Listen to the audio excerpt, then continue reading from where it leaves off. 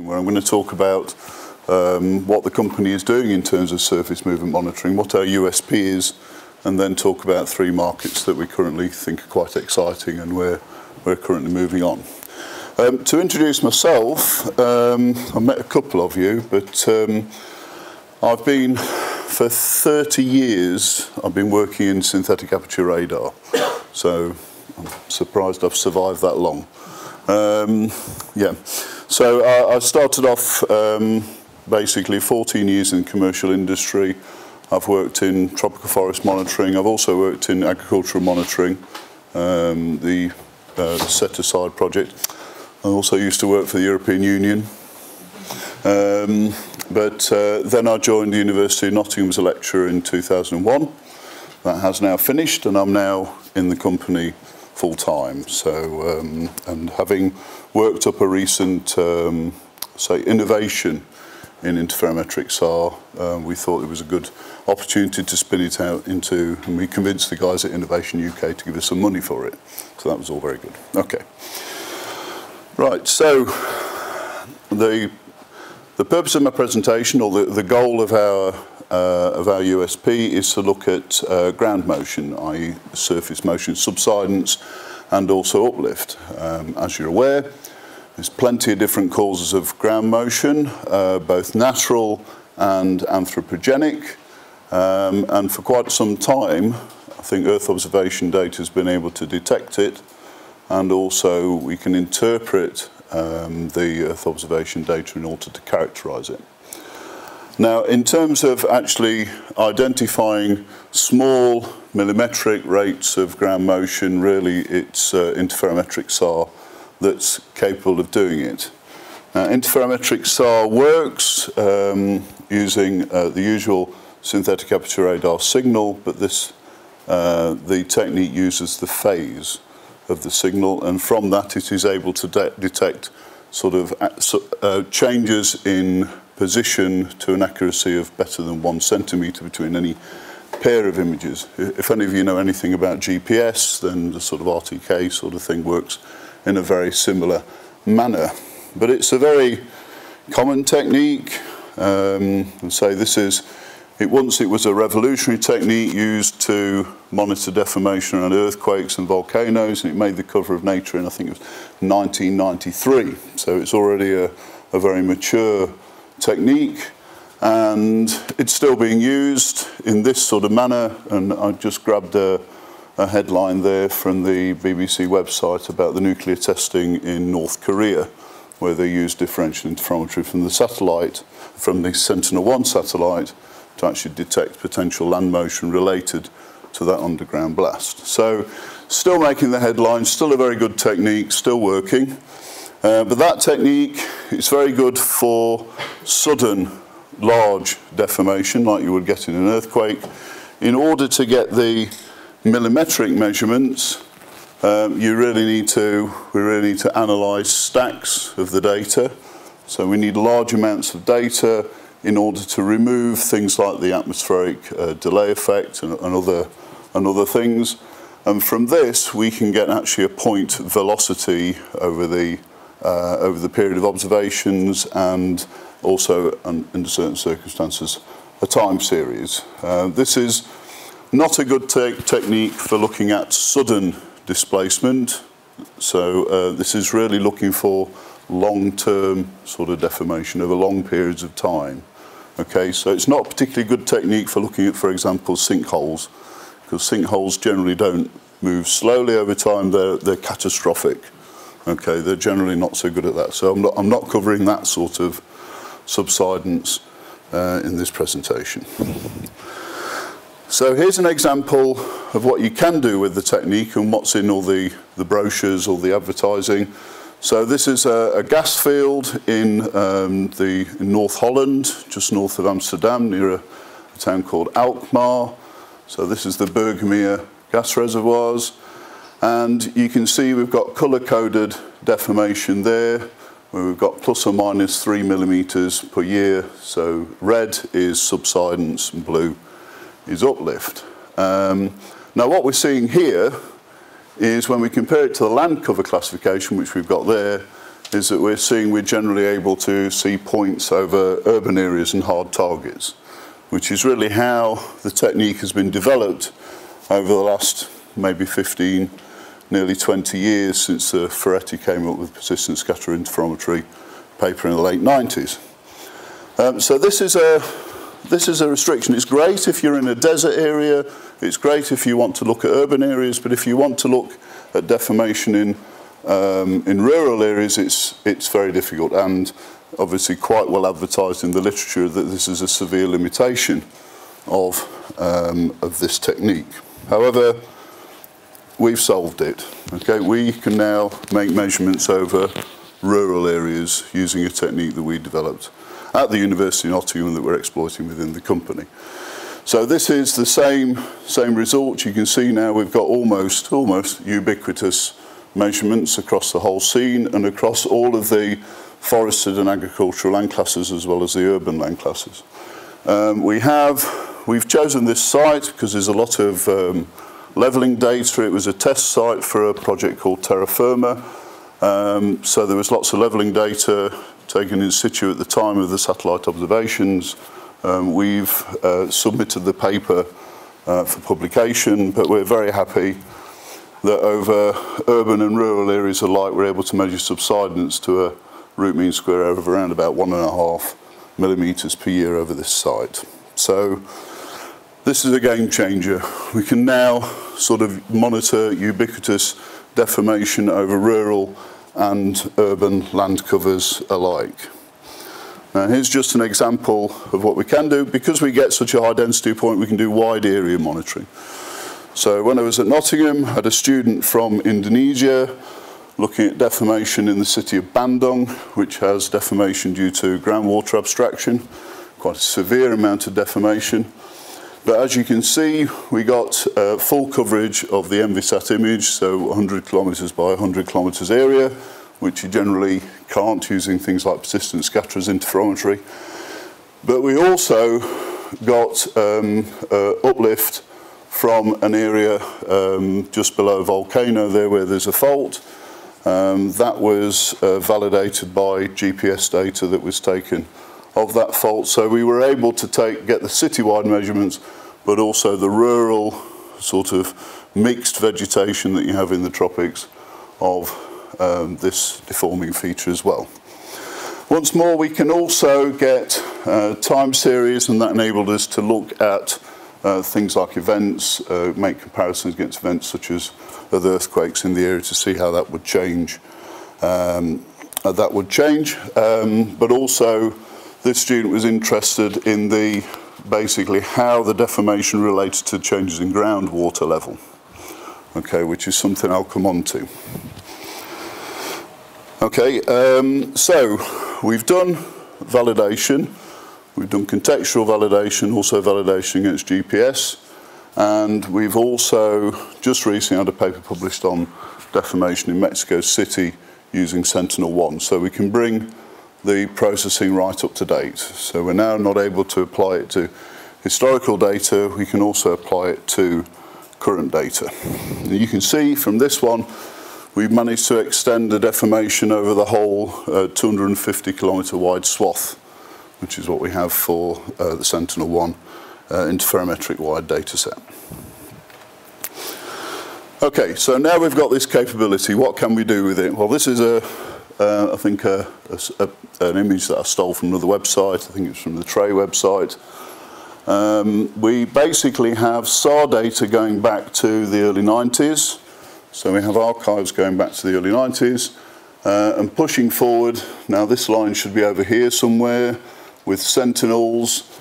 We now have, so we have an archive of data and we have a consistent, sustainable set of observations for the future as well. So now we can look at what that does for us in terms of being able to monitor subsidence and characterise subsidence over long periods of time. So I'm going to look at 3 different applications that we're currently looking at as potential markets for the company. First one is the regulation of shale gas operations in the UK. The second one is infrastructure monitoring in Europe. And the third one sort of follows on a little bit from the Resotate one, which is what this means, how this innovation would bring something to measuring peatland recovery. Okay. So we now turn our attention, I showed you a nice image of Java, but if we turn our attention to an industrialised or a post-industrialised nation like the UK, this is characteristic of what we get over a lot of coal mining areas. So we've got the city of Nottingham there, Derby there, Leicester there, to give you an idea of the scale of the image. This is Envisat data from 10 years ago. This is average deformation. So the blue is uplift, red is subsidence. Now what we see here is we're seeing a lot of uplift over former coal mining areas because the coal mines were pumped. They were pumped of water, and once they were abandoned, the pumps were switched off. The rising groundwater gave a rise to uplift.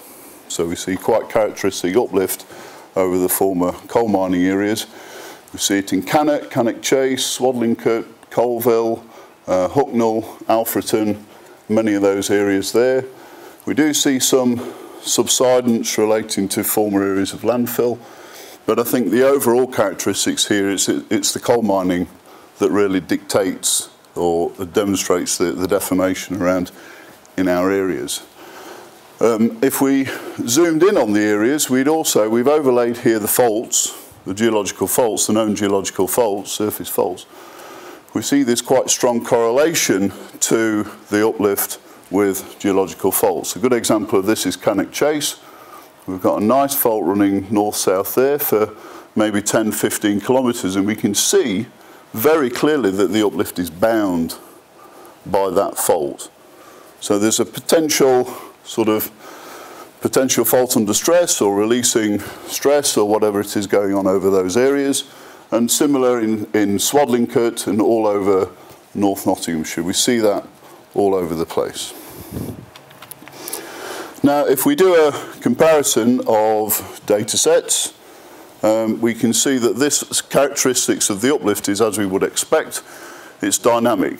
It changes. Okay, it's not just a snapshot. That's it, like geology or something like that. You really need to be able to look at a time series of the deformation. So, on the left here, we've got ERS data from the 1990s from Stoke-on-Trent.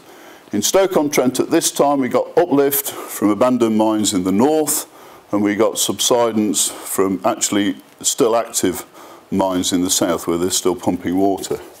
So wind that on 20 years, the uplift appears to have been abated mostly in the north. We've still got some areas of uplift, but strangely we've got some blobs in the south that maybe, we haven't had it confirmed, but maybe due to groundwater abstraction in those areas. So we're getting a vision of quite a dynamic system in terms of subsidence in the UK or over areas of former coal mines. Okay. So we all should be aware of the consequences of that. These are very small deformations, millimetres per year, so there's probably not much that would worry you if you had some property going, but what's probably more worrying or more felt is the seismicity that goes with that. You're probably aware, if you've been looking at the headlines, that every so often there is a small earthquake at different places around the UK, and a lot of the time they're in former coal mining areas. So there was quite a large one in Manchester at the beginning of the noughties, and the most seismically active place in the UK is actually a place called New Ollerton in Nottinghamshire, which is basically due to this mine water recovery, groundwater recovery, fault reactivation sort of system that we have going on. So this is important, so that the mines are related to subsidence, and they're also related to fault reactivation and potential seismicity. Now, so I did say at the start that I was going to talk about shale gas. Now, it just so happens that the main deposits of shale gas occur mostly in former coal mining areas. So this on the right here is a map of coal deposits in the UK, onshore and offshore, and this is a map of the actual licensing blocks that DEC put out in the 14th round. And you can see there's very much, in most of the cases, there's very much a coincidence between the two. So we're potentially mining for shale, drilling for shale in areas that have a very high dynamics in terms of subsidence, and there's potential seismic issues as well. Now, if you were a household owner in one of these sites and suddenly they're fracking and you get a tremor in your building, is it due to the coal mine or is it due to the fracking operation? This is potentially something that as an operator you might like to know, and if you're a regulator you also might like to know as well. So, and this is really how, I think this is quite well publicised, how fracking can cause seismicity. I think I've had so much to do with BGS just lately. I know that I'm convinced now that they've convinced me now that fracking will have no impact on the subsidence around the wells. But since there was an incident at Priest Hall about 5 years ago where there was an earthquake and it was caused by fracking fluids leaking into a fault and lubricating them, there is a potential for increased seismicity due to fracking. So it's important to know where there are possible faults under stress. This only happens when the fault is already under stress. Now, basically, as I showed from an earlier slide, we can, using this technique, looking at the subsidence, we can characterise the subsidence, and we can also, through overlaying it with geological data, tell where there's potentially surface faults under stress. Now we can only see surface faults. The fault at Quadrilla was a hidden fault. We would not have seen it during using this technique, but we can see a subset of the faults, those that are at the surface, that are under stress. So we can tell, this is one of the pedal license blocks from the 14th round. So for example, we could tell a oil and gas company thinking that it's going to plan in there, we can give them a picture of the dynamics, we can give them indication as to whether there are stress faults, and this will be very useful information for them to show that they can mitigate it, or to give to the regulator, the planning authority, to decide whether to actually drill in that site or not. So, I mentioned British Geological Survey. British Geological Survey have been helping us to develop this capability. They've done a lot of assessments for us, and they've also been doing assessments on behalf of DEC. This is a project that they're involved with, looking at baselining in the Vale of Pickering, which is where the recent Kirby-Mispitten site was, where they were granted a license, an exploratory license. And they are currently assessing this capability to do the land subsidence baseline for DEC. So they were looking at a historical baseline there, and we've now got an order to actually process Sentinel-1 data to look at the more recent dynamics. Okay, so that's the conclusions. We've got archive data enabling us to characterise deformation. Prior to any operations, we've got Sentinel-1 data to take us right up to date and beyond, and currently this system is being appraised for regulation of shale gas in the UK. So, okay, on to the next market. Well, obviously with subsidence, we've got a potential for threats to infrastructure. The background map of this was actually from a paper where the British Geological Survey used our software to look at deformation in the South Wales coalfield, and we see this characteristic uplift due to mine abandonment.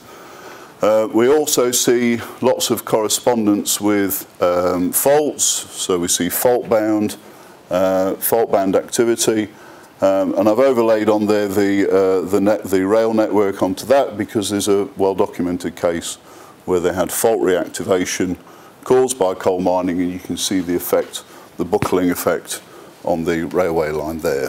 So this is another potential application for this, looking at subsidence, looking at in coal fields where they might affect the railways. The software just looks at land motion.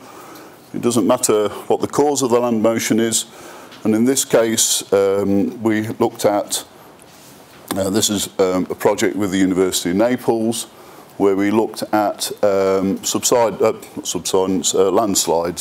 landslides in an area of in Italy, where we have here a railway line and a road line running along the base of a hill where there's known landslide events, and we could see using this technique we get a very dense coverage, and we can see where there's been land motion and potential threats to the infrastructure. So again, these are looking at slow creep here. We're not looking at catastrophic landslides, we're looking at the potential for future problems with slow creep in these areas. Here's just showing the scale of what we can do. This is a subset of the area of Nottinghamshire. This is another area that contains a Stoke-on-Trent result, but also contains Manchester, Leigh and other areas, and you can see quite extensive coal mining deformation in that part of the UK, and you can also see when we overlay the main railway lines the potential to impact upon infrastructure. Okay, that's just another slide where we were also looking at the HS2 site, where we were looking at profiles through the deformation and seeing how they corresponded with different geologies. We can also use the technique to look at other infrastructure. Although using this technique we would never say that we can actually see a bridge structure itself, we can see potential threats to the bridge structure on the shores. So I've just shown that I had a student looking at the San Francisco Bay, and there's a lot going on in this area. There's seismic stuff going on, but there's also groundwater abstraction. It's quite a busy image, and you can see there's a whole number of threats that could affect the stability of the Oakland Bay Bridge through differential motion on the banks of the bridge. We're also involved in a project looking at the Forth Road Bridge. The Forth Road Bridge is inherently much more stable, but we're basically collaborating with a group who are putting GPS and other sensors on the bridge and seeing if we can work out some sort of synergy between the long-term deformation and the short-term sort of vibrational effects that they're able to pick up with GPS.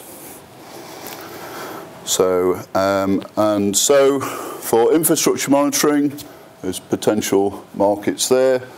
We are actually active in this. We are basically involved in 2 ESA integrated application projects. One with some Dutch companies, Structon and Sky Geo, and also Network Rail. And we're also looking at, as I mentioned, bridge monitoring with a number of different companies, also involving companies in China. So that's infrastructure. Next, peatland. Well, I think as already been mentioned, peatlands are a very important area. They're important as a carbon sink or source. They're generally a very challenging area to monitor using conventional methods. It's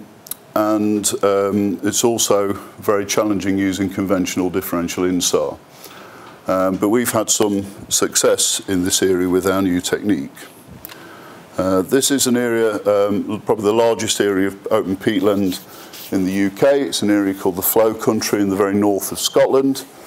And this is very, very wild. not many sort of towns in here, but you can see using our technique we can get almost complete coverage of the peatland. Now we've done an analysis of some of this area, and I went up to this area and did some field work in May of this year, and we saw that the drained peat is subsiding. So basically degraded peat is subsiding, whereas healthy peat is not. Healthy peat is fairly stable. So where we see basically areas of red in that image where we've got subsidence, that's a potential indicator of degraded peat. So this shows some very good potential for using this technique for monitoring the condition of peat. We don't have much ground truth over that area, so there's another student at the moment who is looking at an area near Venice in Italy where there is some peat, but also there's some ground truth, and we're currently going through a validation phase. Again, we can see the difference between degraded and healthy peat, but the deformation, actual measurements, the actual amplitude of deformation, we're still having to fine-tune the method to get that, because the deformation that we get over peat can be many tens of centimetres a year rather than sort of a few millimetres like we get with coal mining. Okay.